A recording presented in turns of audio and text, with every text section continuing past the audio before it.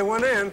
That's David Thompson of the Denver Nuggets, guarded by Brian Winters of the Milwaukee Bucks. Now, David, in taking that shot, the man's hand was in your face. It didn't bother you. We're going to show the fans out there how similar it is to a simple little game. Now, I'm going to drop this bill, and I want you to catch it with your 2 fingers. Whoop, he didn't catch it. You know why he didn't catch it?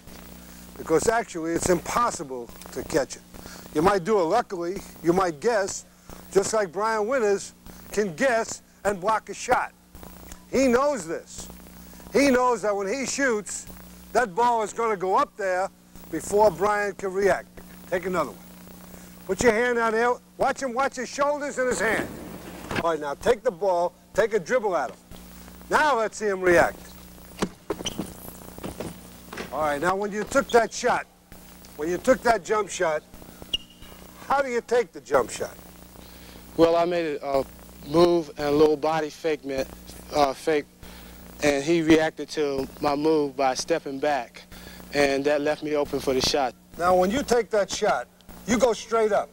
You don't worry about going into the guy or jumping backwards that he might block your shot. You go straight up, facing the basket, because that's your most comfortable position. Is that right? Right, exactly.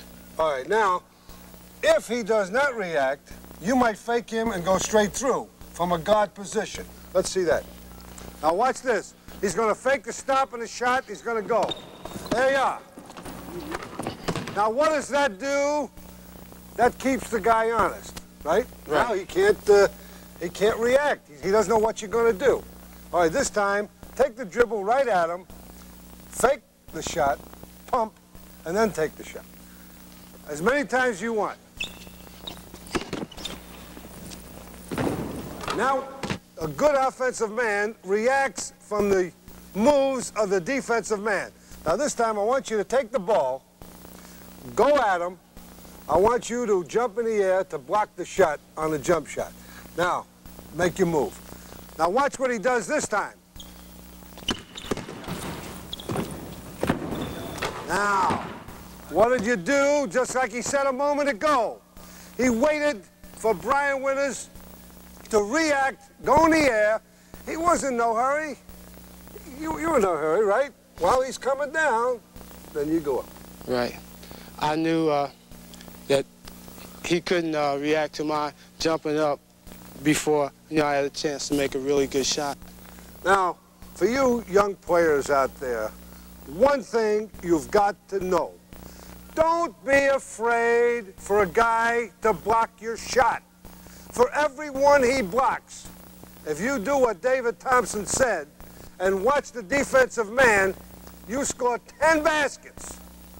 So don't panic. And don't be afraid if a guy blocks your shot. Keep your poise. Keep your fingers on that ball, get that backspin, and keep your body facing that basket, and those shots will go in.